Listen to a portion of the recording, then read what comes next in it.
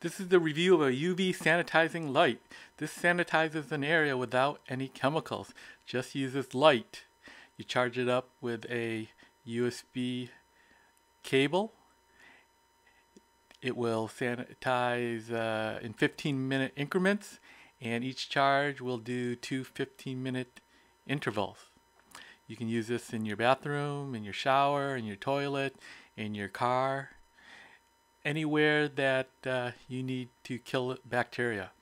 So there's the USB port where you use a standard cable to plug it in, and to turn it on you just hold down this button for 3 seconds to get it started, and it will have a 10-second delay before the UV light turns on and starts sanitizing the area around it. This technology is used in milk, in safety glasses, so it's a known and proven technology.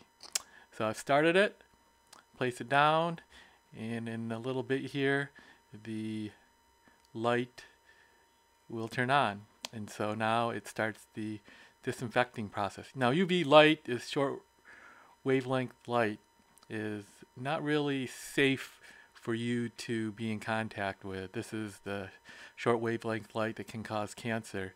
So you want to be sure to evacuate the area for at least 15 minutes and let the sanitizer do its thing. So I set it for 15 minutes and now it's done.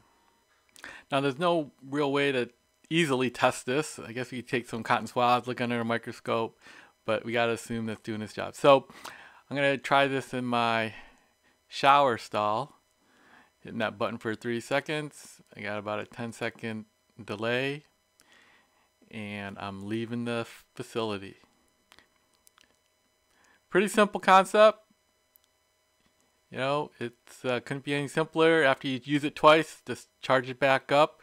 Comes with a USB cable, and you plug it into any USB port for about an hour and a half, and it'll charge it right up. So here's some information how it uses ozone and UV light to disinfect.